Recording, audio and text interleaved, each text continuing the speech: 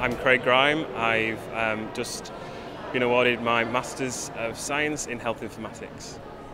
I really like the online learning, e-learn, that you can undertake your studies part-time, so I could work my job full-time and study alongside that.